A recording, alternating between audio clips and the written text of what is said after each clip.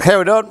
I'm David Points Roberts. Everyone calls me Hooter, so Hooter Points Roberts, whatever you like to call it. And we're farming just out of Wyndham at a place called Glenham. We call it Glenham Heights because we think it's flash.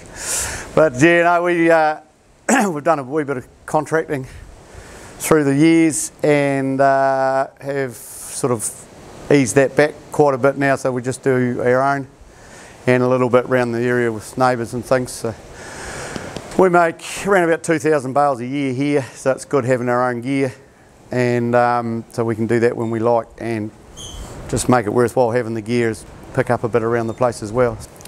Plastic wise, we are using, as you can see behind me probably, we use a bit of Mima, which has always been a very, very good plastic.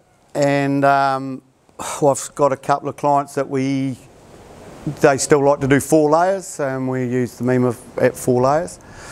And the last 2 years we've been using the stuff straight behind me, which is the Webline 25 micron 1500 rolls, and we're liking it as well.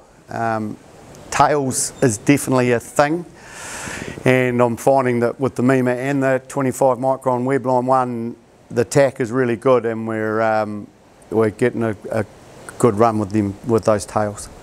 So we've used about, I don't know, we're wrapping probably 10 or 12,000 a year now, I suppose, which is down a bit from where we were. And yeah, this is the 2 main plastics that we use.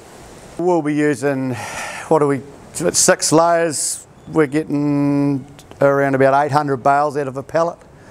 So we're using 10 pallets, well, 10 or 12 pallets of wrap. Yeah. Josh and Gore is unreal. Yeah, I'll just ring him and say, well, quite often he'll ring me, how are you going for plastic? And but otherwise I'll just ring him and say, yeah, I'll need 3 or 4 more pallets or whatever, and they whistle her down and we unload her, and yeah, no, it's easy. So we like easy.